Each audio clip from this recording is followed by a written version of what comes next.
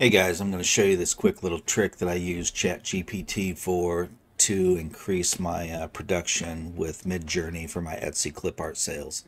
So the first thing I do is I ask Chatgpt to give me a list of 50 favorite sea lives according to Google. So then it gives me back this list of 50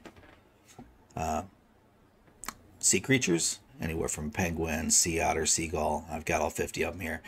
Then I turn around and I say to ChatGPT to, using the list, you got to put the word watercolor in front of the sea creature, followed by white background, and then I use S500, which is style.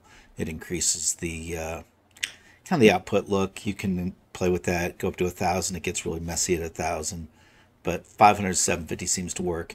And then it gives me this list here, and then all I do is copy this into the prompt of Midjourney, and it produces it. And I just do the full list, save them into a specific folder, and there you go. It's pretty quick and easy. That's how I do it. You can tell it to do by Google search results, and it'll give you,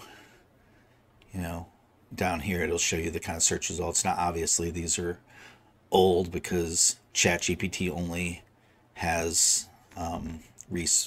only can go up to like 2021 or something like that, but you get the idea, and it does help.